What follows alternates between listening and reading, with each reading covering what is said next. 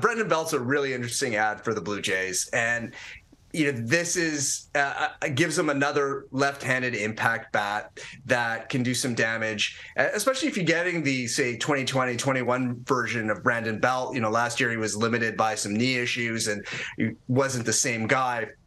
You assume that if he's healthy, he's going to be productive, in the role that I'm guessing right now he's going to be in, where he's the guy who spells Vladimir Guerrero Jr. on occasion at first base, but is also getting a lot of at-bats at designated hitter and coming off the bench. Maybe that's a good way for him to not have too much burden on that knee as he's returning from it, allow him to get sort of stronger as the season progresses and, find that health, find that swing.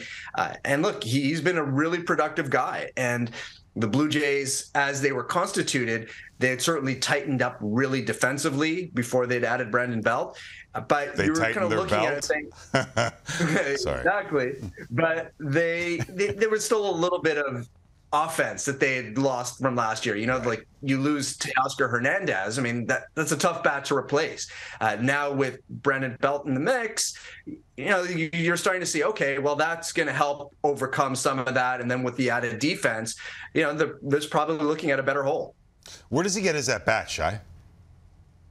I think largely at DH, and like I said, I think spelling Vladimir Guerrero Jr. a fair bit. And look, Vladimir Guerrero Jr. has posted really well for this team, but maybe giving him a little bit more rest, or at least giving him more days at DH, that's probably going to be better for him in the long term. And maybe if you're not relying so much on Alejandro Kirk and Danny Jansen at DH and, giving them a little bit of rest on days when they're not playing, maybe that helps them be better offensive players too. And, it's sort of helping in their recovery, especially when, we're really considering now how much of a burden, the catching position really places on guys, especially with how much emphasis there is on helping the pitchers and being so there for the pitchers. So I think that combination is probably helpful. And look, you don't want to think this way, but in the event that something happens to Vladimir Guerrero Jr. and he has to miss a significant period of time,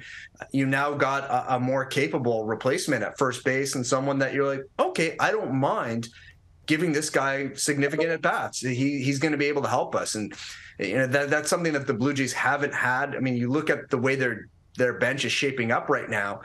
This is a bench with a lot of guys that you don't mind playing. And that's something the Blue Jays have not had in a long time.